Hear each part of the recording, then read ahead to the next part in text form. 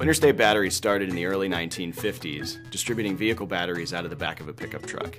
We have over 200,000 dealers that we service, and the growth of our retail chain has presented its own set of technology platform challenges.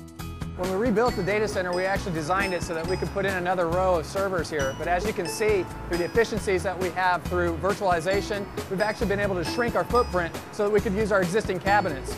We rebuilt the data center using EX Series switches, and we've been able to dramatically reduce costs from a hardware perspective. This is where we have our SSL VPN devices that allow our employees to connect from remote locations, as well as our business partners. What we were looking for was a network that was going to be secure, fast, and reliable, as well as something that will scale with our business.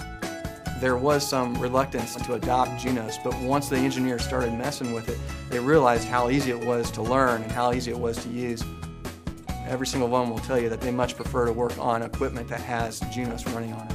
As our business continues to grow, it only makes sense that an outrageously dependable battery company would partner with an outrageously dependable networking company.